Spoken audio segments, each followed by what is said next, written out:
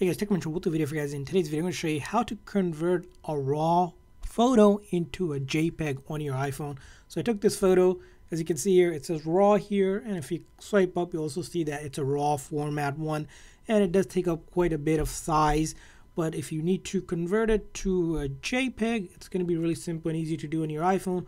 All you do is take the photo that you have, right, and then you're going to want to go ahead and click on it till you get the share option. So click on the share option here, and once you do that, you're going to want to go ahead and save it to files on your iPhone. And once you save it to your files, you're going to go browse and find a location you like to save it in. So I'm just going to put on my iPhone here, and then after that I just simply click on save.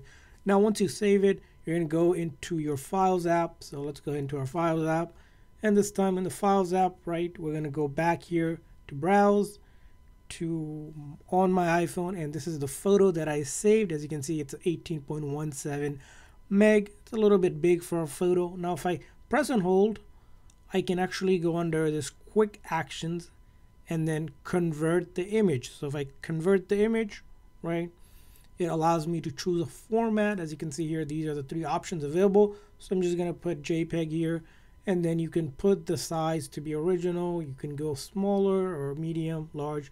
So I'm just going to do the original one.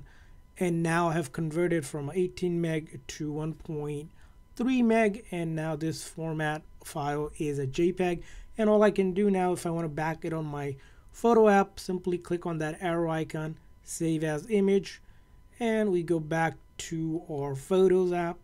And this time, as you can tell, this is a raw photo. But if I go to the other one here, swipe up, this is now a JPEG. So I converted this raw photo into JPEG using my iPhone just like that. So I hope you guys found this video helpful. If so, please make sure to like and subscribe button. Thanks for watching, guys. See you guys next time.